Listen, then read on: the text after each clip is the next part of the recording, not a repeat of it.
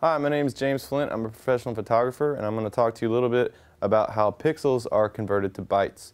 It's important to understand the relationship between pixels and bytes because your camera takes a digital camera takes an image and it's not storing it on film like film cameras.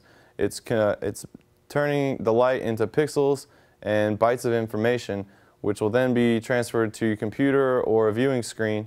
And it's important to understand how big your files are, so that you know how much space it's going to take up on your computer, how much space it's going to take up on your camera when you're actually doing the shooting, how you may want to back up or store the images, and then again, what type of image quality you're going to have when it comes time to print. So it's important to understand that converting pixels to bytes is not really a conversion as much as it is a calculation. You need to determine how large the file will be, and that's why you need this calculation. As a rule, there's 16 bits of file size per pixel. That means there's 8 bits per byte, and 2 bits is equal to 1 byte.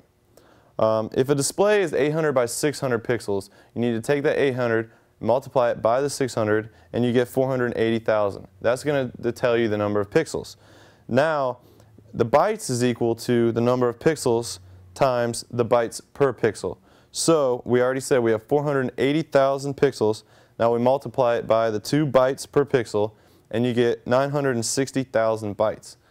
The same calculation can be used with any resolution. You just have to make that adjustment in the equation first, and then you can apply it the same as we did with the 800 by 600. Again, it's important to understand the file size of your photos so that you have enough room on your camera when you're shooting. You don't want to be out in the field and run out of memory space.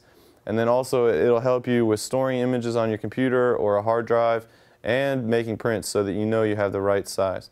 So it's important to understand the relationship between pixels and bytes, and that is the calculation we use to convert pixels to bytes.